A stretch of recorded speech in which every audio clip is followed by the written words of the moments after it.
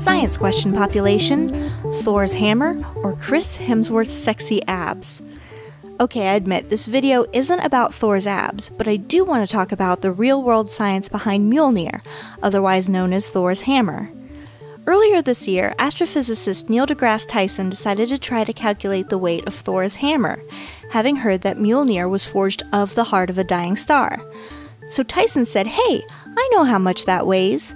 He got a replica Mjolnir prop, measured it, and calculated the density of the hammer as if it were made from neutron star material.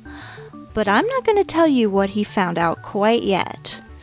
Neutron star matter is some of the most dense material in the known universe. In relation to other stars, they're very, very small, but very heavy. Neutrons are packed together really tightly. They're so tight that they possibly can't be packed in any closer. When we think of solid objects like a desk or a chair, we assume that they're, well, solid. But at the subatomic level, there's a lot of space there. In a neutron star, there's no space in between the individual neutrons. The overall density of neutron star is anywhere from 3.7 times 10 to the 17th to 5.9 times 10 to the 17th kilograms per meter cubed, whereas the density of an atomic nucleus is about 3 times 10 to the 17th kilograms per meter cubed, which means that a neutron star is more dense than the nucleus of your everyday atom.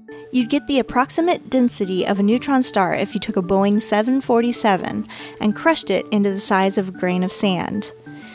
So, according to Neil deGrasse Tyson, who tweeted this and then later explained it on the October 13th episode of his podcast Star Talk, if Thor's hammer was really made with neutron star matter, Mjolnir would weigh about as much as 300 billion elephants, which Slate.com calculated to be about 4.5 quadrillion pounds. Unfortunately, he misheard a critical moment in the movie. So long entrusted with the mighty hammer Mjolnir, forged in the heart of a dying star. According to legend, and to Marvel, as seen in this old Marvel trading card, Mjolnir is made out of a mystical metal called Uru and actually weighs only 42.3 pounds.